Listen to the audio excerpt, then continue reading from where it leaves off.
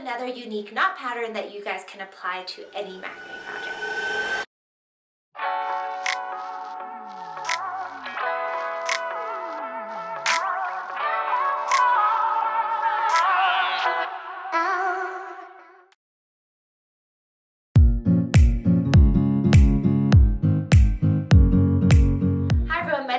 And welcome back to Knot Macrame. In this channel, you will find everything macrame related, from DIY pattern tutorials and helpful tips to help you on your macrame journey. So if you guys are interested in learning macrame with me, make sure you click that subscribe button and also give me a follow on Instagram at Knot for our latest macrame designs and also some quick tips and tutorials on our Instagram reels. So in today's tutorial, we will be going over a quick double half hitch knot floral pattern with a berry knot. If you guys do follow me and my work, you do know that I love a good floral pattern, including berry knots. And so in this tutorial, I will be showing you guys how you can make one and apply this into your other projects. I've applied this knot pattern into a larger macrame wall hanging project. It's actually the one that you see behind me right there. It actually isn't too difficult to make if you're good with using the double half hitch knot.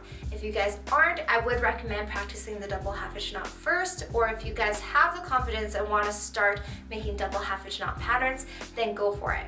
This knot pattern is something you can apply to almost any project, like a wall hanging, a keychain, or even a plant hanger pattern at the bottom. If you guys are not sure how you can apply a pattern like this into your projects, we do go over how you can create your own macrame designs on our Knot Macrame community on Patreon.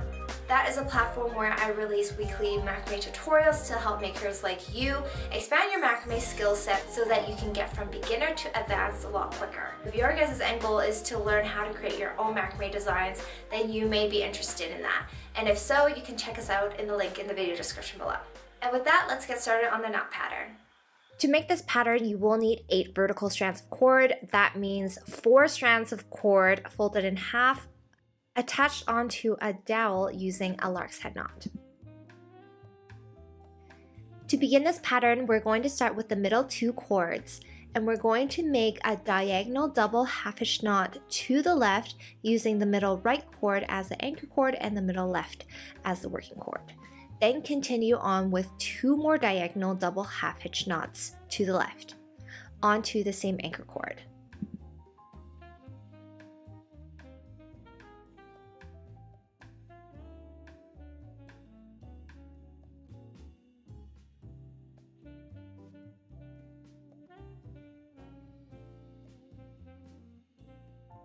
Once done, you should have 1 more loose cord remaining on the left.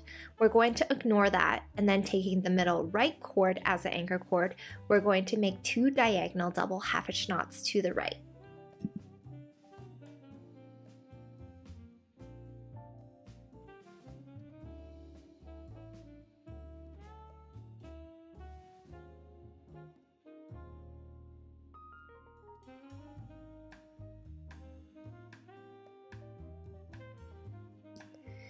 Then with that left anchor cord, we're going to flip it over to the right and make 2 diagonal double half hitch knots to the right.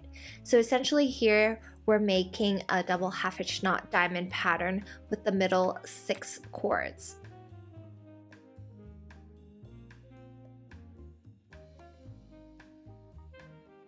Now with the right anchor cord, we're going to flip it over to the left and make 2 diagonal double half hitch knots over to the left.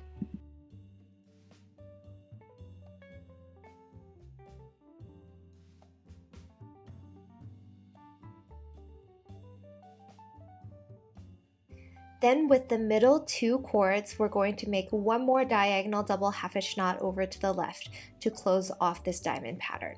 Now that this diamond pattern is complete, this represents the middle petal of the 3-petal floral pattern. Now we're going to start on the side petals.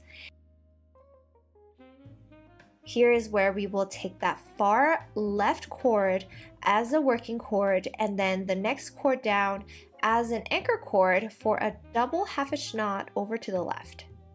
Then flipping the anchor cord over to the right, and we're going to make 3 diagonal double half hitch knots over to the right now to complete this side petal.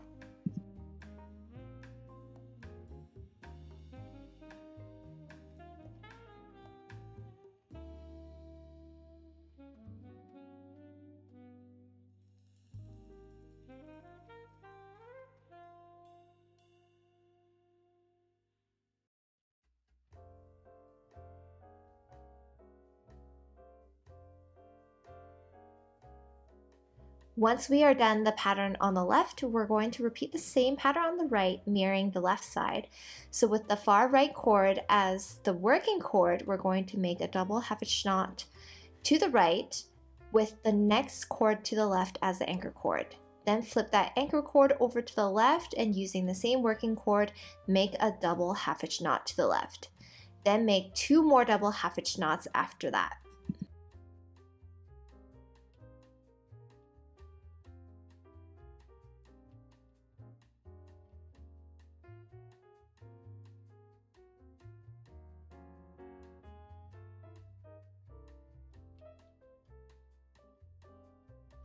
Now that the 3 petals are done, we're just going to cover the bottom of this pattern with a berry knot to close it off. So taking the middle 4 cords, we're going to take the left and right cords as working cords and make 3 consecutive square knots.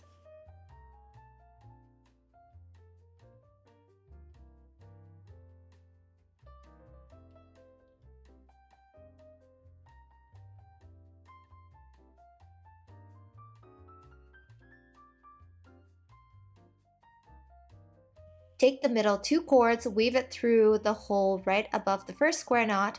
Using the same anchor cords and working cords, finish off with 1 more square knot underneath.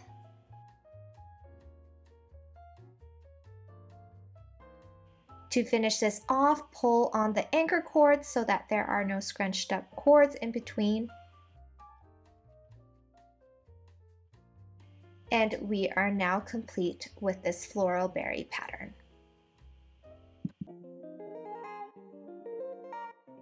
And that concludes our macrame floral berry knot pattern. I really hope you guys enjoyed it and hope you guys can apply this into your own macrame designs. I also plan on incorporating this pattern into a macrame keychain, so if you guys are interested in a tutorial for that, let me know in the comment section below and I will do that up. If you guys enjoy tutorials like this, make sure you give it a big thumbs up so that I know and to make more of these tutorials in the future. As always, thank you guys for watching and I'll see you guys next time.